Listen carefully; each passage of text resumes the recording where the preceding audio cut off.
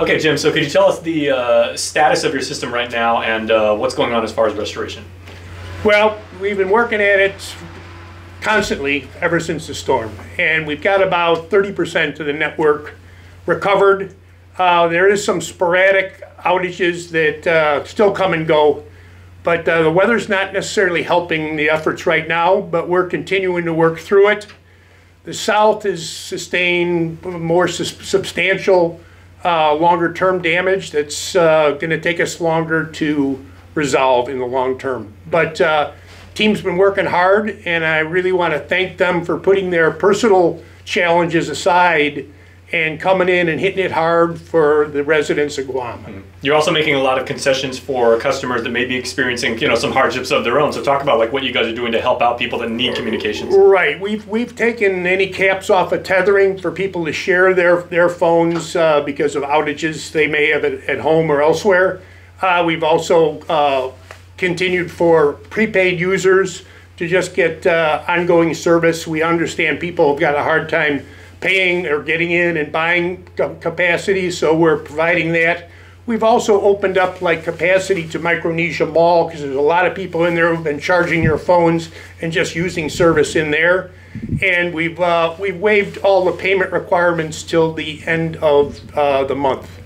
Now, the other perspective is, uncommon problems from an engineering standpoint require uncommon solutions. And, we've seen your team around here in the time that we've been here, like you said, really hustling, coming up with some really interesting ideas to get you guys back online. How satisfied have you been with how the team's pulled together? Oh, the team's been great. It's been a lot of challenges, but it's really, again, the weather's not helping. And again, particularly if there's lightning, I mean, we can't be up in the towers doing work on during lightning, but we're going to continue on any way we can and come up with as many creative solutions to get some service back as quickly as possible. It might not be the fastest speeds you've ever seen.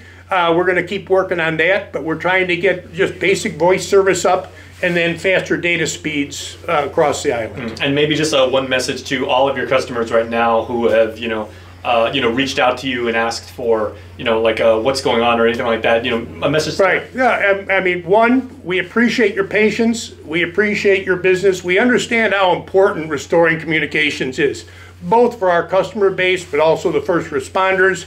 We're working with Gov Guam very closely, FEMA, and all the first responders. And I really want to thank our IT&E team, but also the companies that have helped us in our efforts. Like IP&E has helped us keep our generators going, keep things fueled. Companies like Nissan and Nissan Car Rental has helped us provide vehicles. Guam Plaza has put up our staff that we've flown in from Saipan. And just small people like KFC has kept us fed. So there's been a lot of support and a lot of help and a lot of cooperation that really shows the spirit of Guam. Absolutely. Okay, Jim, final question. You've been doing this kind of work a long time, and you've seen a lot of different things in a lot of different markets. Where does this rank as far as, unique problems? I was in Baghdad after the war. This is right under that. So this is about as significant as you get as far as island-wide devastation. Island-wide power outages. I see the GPA guys out there. I know the headaches they've got. They're doing the best they can. Stabilizing power really helps all of our activities. And just at a personal level, I want to thank the police out there just directing traffic and the military in this inclement weather that we're working through. So it really makes me proud to be here on Guam. Absolutely. So good man. All right, thank you very much, and the entire community appreciates your hustle and during this time. We're doing the best we can. Thank you, sir. All right, thank you.